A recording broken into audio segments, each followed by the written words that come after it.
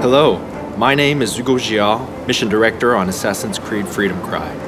Originally released as a DLC add-on for Assassin's Creed Black Flag, Freedom Cry is now available as its own standalone title for digital download exclusively on PlayStation 3, PlayStation 4, and PC. I'm very proud to be showing off this game as well as introducing you to our new assassin, Adewale. Sold into slavery as a young boy, Adewale was forced to endure the hardships and injustice of slavery for years. When his plantation was raided by pirates, Adewale saw an opportunity to escape to freedom. Now, 15 years later, Adewale has become the trained assassin and captains his own brig, the Expecto Crede. We start the demo with Adewale and Port-au-Prince, a new location exclusive to Freedom Cry. Here, slavery is commonplace, and the inhumane conditions are such that half of all slaves die within a few years. It's cheaper to import new slaves than to improve working conditions enough to increase survival. The slave death rate here is higher than anywhere else in the Western Hemisphere. As an ex-slave, Adewale knows these horrors and decides to work with the locals to liberate as many slaves as possible. Now, let's liberate these slaves incarcerated in the cell.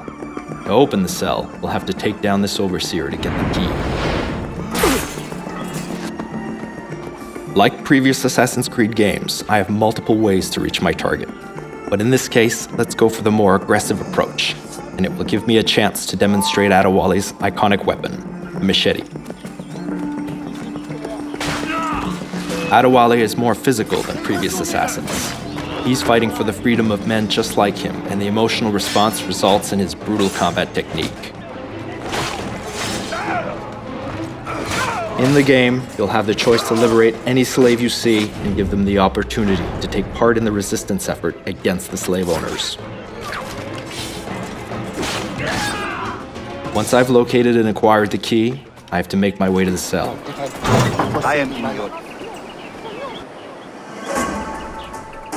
Aside from Port-au-Prince, Adewale travels to plantations where slaves were forced to work 12-hour days growing sugar, coffee, and tobacco.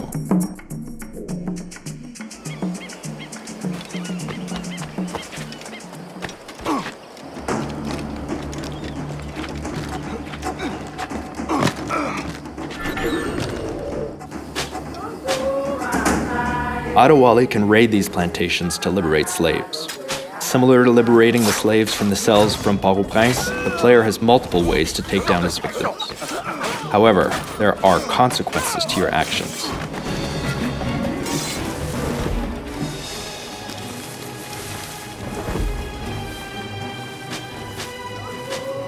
Determined to free these men, women, and children, Adewale works with the Maroon Resistance, helping them make progress towards independence from their French occupiers.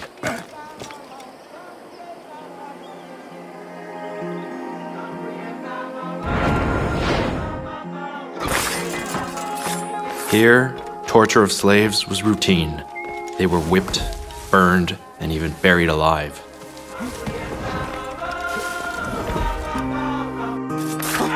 The goal in the plantations is to kill all the overseers to liberate the workers. You need to kill all the overseers first, because if they detect your presence, they'll see it as a revolt. And since the slave plantation population outnumbers the overseers 10 to 1, the overseers will start killing the slaves to end the revolt as quickly as possible.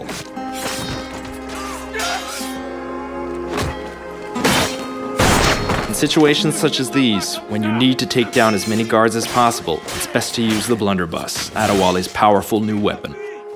It can easily kill tougher guards, such as this jailer.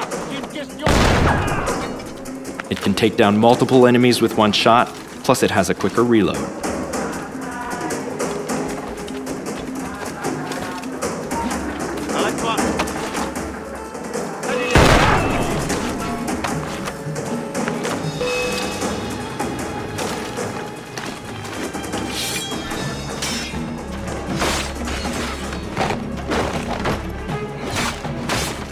Once all the overseers have been eliminated, the slaves are liberated from the plantation.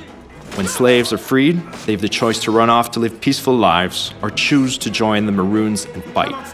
These Maroons are key to help Adewale bring peace to the island. This was just a tease of what you'll experience playing Freedom Cry. You can download Freedom Cry today either as a DLC add-on to Assassin's Creed Black Flag, across all consoles, or as a standalone title on PlayStation 3, PlayStation 4, and PC.